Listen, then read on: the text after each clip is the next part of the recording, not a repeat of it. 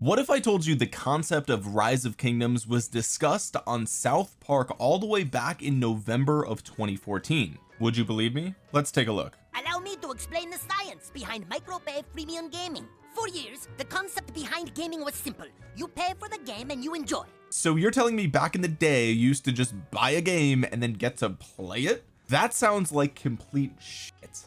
With mobile apps, we now have the ability to make games that are boring and stupid. But if you pay for incentives, you're rewarded. No way. See, that's what I'm talking about. A boring and stupid game? That sounds sick, especially if it's on your phone. Freemium. The mium is Latin for not really.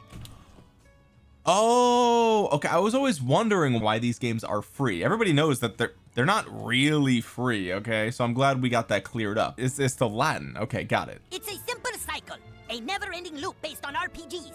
Explore, collect, spend, improve. But whereas those just use the concept of XP or experience points, we've introduced the idea of micro-paying with money. Money, money, money, money, money, money.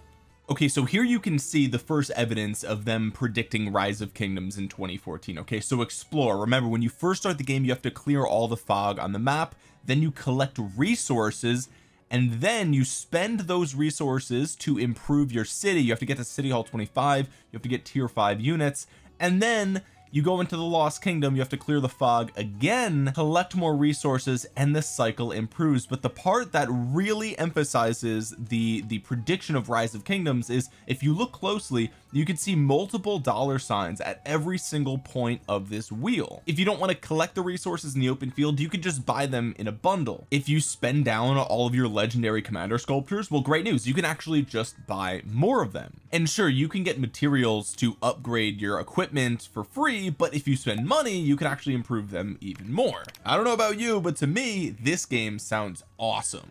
Everyone is doing. Freemium games are what's now, and it's all just a lot of harmless fun.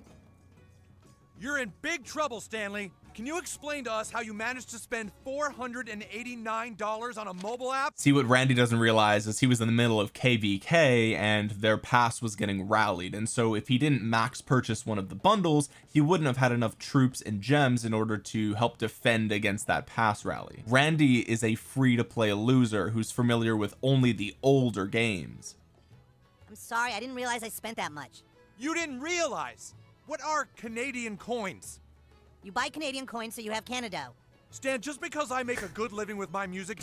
So Canadian coins to buy Canada. Okay, so this sounds very familiar, right? In Rise of Kingdoms, we have multiple different currencies depending on the system that you're working on. So you can't spend money to buy legendary commander sculptures. No, no, no, no, no, no. You spend money to buy gems, and then you can use those gems on the Wheel of Fortune or during a holiday event, so that way you can buy the holiday event specific items and exchange 20 of them for a single legendary commander sculpture. It's a classic trick, and this is why he didn't know how much money he was spending, because they obfuscate the cost by having a bunch of different, you know, currencies and different values for different things and different exchange rates. So instead of Canada, it's just gems in Rise of Kingdoms. Can you believe him? He knew how much he was spending. He knew he'd get in trouble, but it didn't matter. I hate to say it, but this is a lot like his grandpa. What do you mean?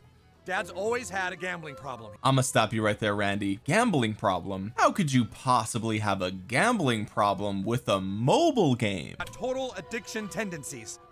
Could he have somehow passed those demons down to Stan? Well, and you certainly have some of those problems too with drinking. I had a problem, but I was able to stop. Now I only drink gluten-free beer and wine. But with Stan, I think there's some darkness inside him that doesn't allow him to stop.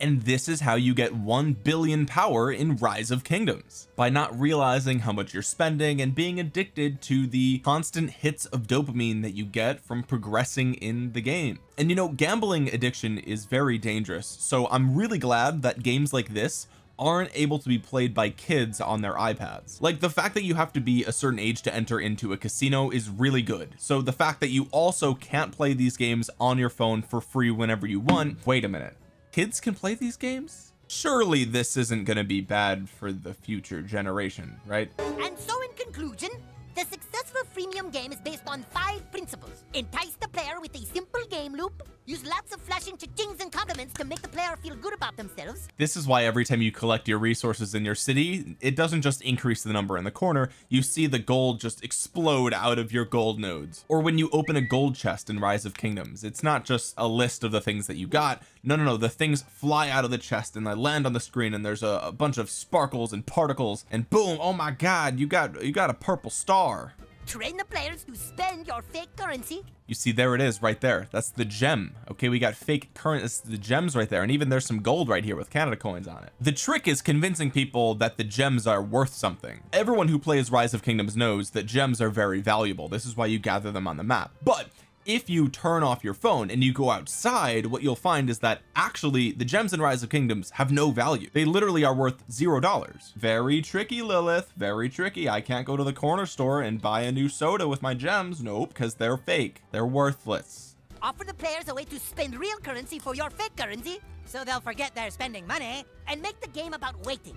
But let the player pay not to wait. It's a surefire way to make lots of money. See, this is the big one, right? Upgrading to tier 5 units could take you up to a year, but only free-to-play losers are going to take that long. You can just spend money and then not have to wait. But great news, there's going to be other things that you have to work on later that you still have to wait for, like getting legendary commander sculptures. For example, you're gonna have to wait in order to upgrade a commander. Now of course you can spend money to reduce that amount of time, but then you have to wait until you get good equipment, or you have to wait until you get good armaments. I think Rise of Kingdoms might actually just be a waiting simulator with a casino overlaid on top of it. No, that couldn't be. That's ridiculous. We understand micropaying, but can't the game hidden inside the charade just at least be fun?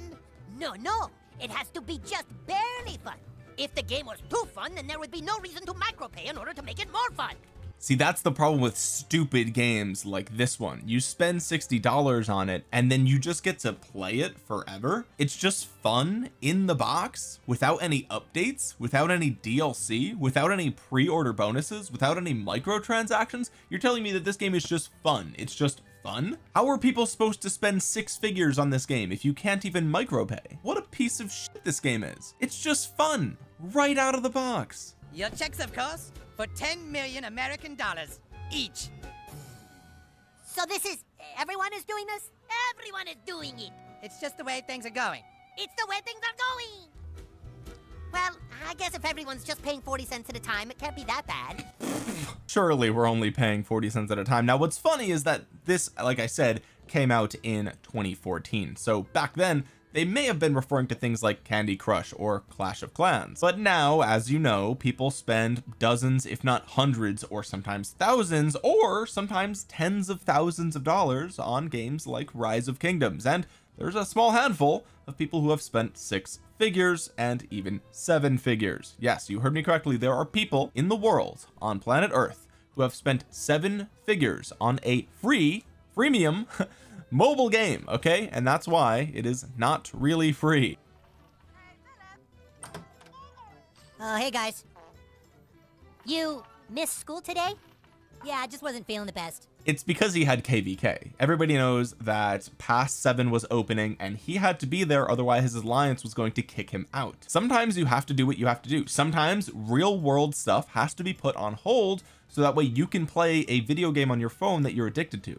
Did you play the Terrence and Phillip freemium game all day? Well, yeah, I was sick in bed. What else was I gonna do? How much money did you micropay today, Stan? Nothing. Dude, I bought like $10 worth of Canada. See, classic phrase right there. Nothing. I only spent like $10. So now we've convinced the player that only spending a couple of dollars is basically nothing. And if you basically spend nothing every day, well then after a year, you've basically spent nothing all year, except basically nothing every day for a year is equivalent to about $4,000. But check it out, I unlocked a stadium in Toronto. You spent $10 and 8 hours to unlock a stadium. You guys, is it that much dumber than video games you play? Yes. Cartman just saying it how it is, boys. Listen, you can sit in bed all day and gather gems for 8 hours, and then eventually you might have enough gems to do a 5 spin on the Wheel of Fortune, and dude, guess what? You might get an 8-head pull, and then you're only 600 sculptures away from finishing that commander, which is basically the same thing as playing this game for 8 hours and beating the game and enjoying the various levels, environments, music, and challenges that you get from being stimulated in this 3D platformer. It's just like something to kill some time. Like Jimmy said, it's a cool way to zone out. Wait. Jimmy told you about this game? Jimmy told me about this game. Kenny, who told you about this game? Dude, what? Sounds like Jimmy is the local influencer. Now see, South Park is drawing a parallel here between the freemium game and literal drug dealers, which sounds a little bit harsh, but if you think about it, a lot of times people who have a substance abuse problem, they don't realize how much they're spending on it, and they don't realize that it's affecting their actual life. They're missing important events in their life. They're opting out of social activities so that way they can consume their substance of choice. And just like those substances, sometimes players who get particularly invested in games like Rise of Kingdoms may exhibit some of those same symptoms, we should say. But surely it's fine for kids. Surely it's fine for kids, right? I mean, come on, it's free. I mean, it's a free game, you know, it's cartoon characters. It's probably fine. No big deal. It is what it is. You need to stop recommending that app to people. Look, I just think it's a fabulous app, that's all. It's not a fabulous app, it's fucking stupid. Let me ask you something, Jimmy. What happens on level 2 after you get the Ontario Nugget? All right. I never played it. I stay away from this stuff. You just push it on other people? They pay me to. Who, Jimmy? Who pays you? So Jimmy's the influencer. Jimmy essentially is the sponsored content creator. And hey, I've been that guy as well.